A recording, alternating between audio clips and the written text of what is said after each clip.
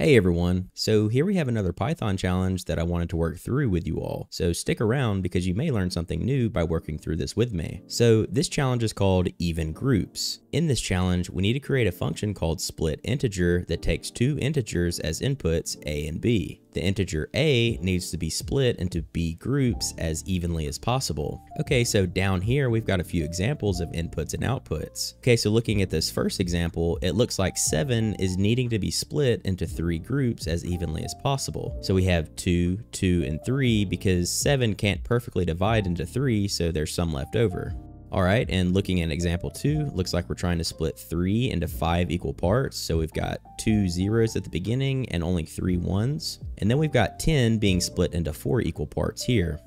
Okay, so first let's define our function split integer with number and parts as our inputs. Instead of calling them a and b, I think labeling them number and parts would be more readable. Okay, so next what I want to do is actually divide my number by the number of parts we want to split it into. So what I'm going to do is call the built-in divmod function in Python with number and parts as the inputs. Now, the cool thing about this function is that it returns the quotient and the remainder of this division. So if I'm dividing 7 by 3, it will give me 2 with a remainder of 1. So I'm going to capture those outputs by setting this equal to quotient, comma, remainder. Now let's think further into this. If I have an input of 7 and 3, we know we need to take 7 and split it into 3 groups.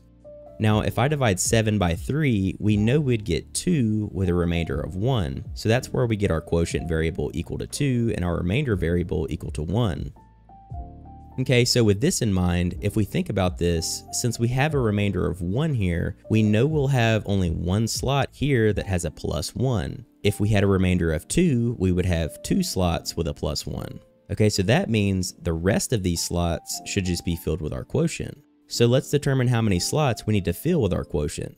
To do that, let's call it base parts count, and I want to take our parts and subtract the remainder from it. So in this case, if we have 3 parts and only 1 remainder, we should have 2 slots remaining to put our quotient in. Now what I want to do is fill in those 2 spots with our quotient. So to do that, I'll say base parts is equal to base parts count times the quotient as a single valued list. So multiplying a list like this will just duplicate it. So since base parts count is equal to 2 and quotient is equal to 2 in this case, we would get a list of 2, 2. Okay, so now that we've dealt with the left side of the list, let's now handle the rest. So let's define a variable called extra parts. Now, how many cells left are we dealing with? Well, since the remainder is 1, we're only dealing with 1 slot. So we'll say remainder times our quotient again, but this time we'll add 1 to it.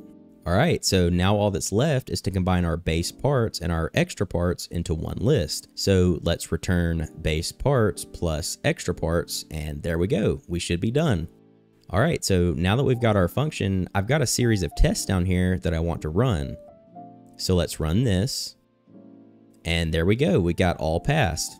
So hopefully you enjoyed working through this problem with me. Hopefully you picked up something new along the way. I think I'm going to start making Python challenge videos like this one in hopes of teaching by doing. So be sure to leave some feedback about this new format. Thanks for watching, and I'll see you all in the next video.